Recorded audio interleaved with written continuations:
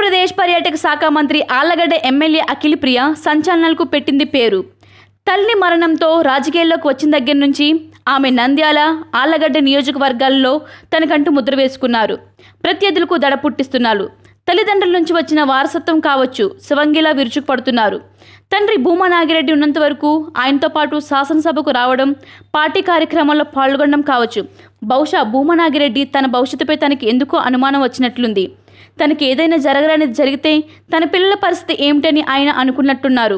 పైగా తన పెద్ద కుమార్తె అఖిల ప్రియ వైవాహిక జీవితం దెబ్బతినడానికి జగన్ బంధువులు కారణమని కోపం నాగిరెడ్డిలో అంతర్లీనంగా గూడుకట్టుకొని ఉంది.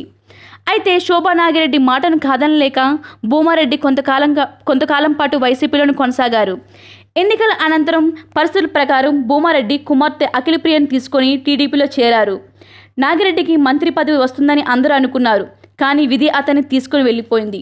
చిన్న వయసులోనే తల్లిదండ్రులను కోల్పోయిన అఖిల ప్రియ పడకుండా ధైర్యంగా రాజకీయాల్లోని ఎదుర్కోవడం ప్రారంభించారు. నాగిరెడ్డి లేరు, ఇక ఆ కుటుంబాన్ని ఎదుర్కోవడం చాలా ఈజీ అని ప్రత్యర్థులు అంచనా వేశారు.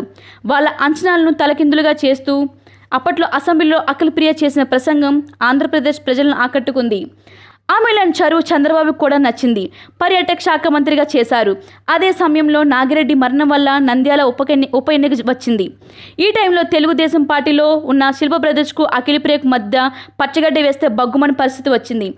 ఈ నేపథ్యంలో అఖిల ప్రియ ఎంగేజ్మెంట్ అనే వార్త సడన్గా బయటకు వచ్చింది. బావుమర్ది కడప మాజీ మేయర్ రవీంద్రనాథ్ రెడ్డి కొడుకుతో విడాకులు తీసుకున్న దగ్గర నుండి అఖిల ప్రియకు సంబంధించిన వ్యక్తిగత సమాచారమే బయటకు రాలేదు. ఆమె మళ్ళీ పెళ్లి చేసుకుంటారా?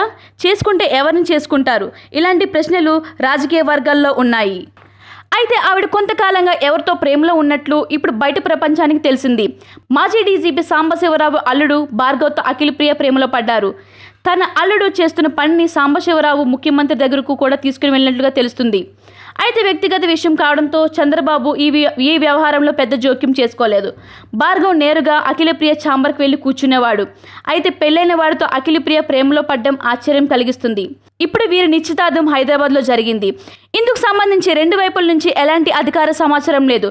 సోషల్ మీడియాలో ఎంగేజ్మెంట్ ఫోటోలు మాత్రం వైరల్గా మారుతున్నాయి.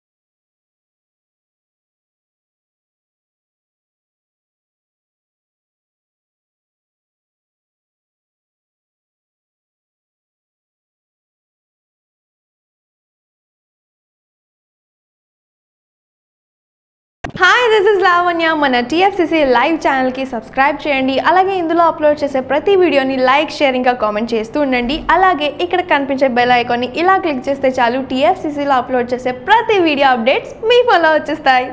హాయ్, అందరికీ నమస్కారం. నేను Gita Madhuri. Like, share and subscribe to TFCC live. నమస్తే, నేను మీ కార్తిక. TFCC ఛానల్ని షేర్ చేయండి, లైక్ చేయండి, సబ్స్క్రైబ్ చేయండి. Hi, this is Rashmi Thakur. Please like, comment, share and subscribe TFCC Live.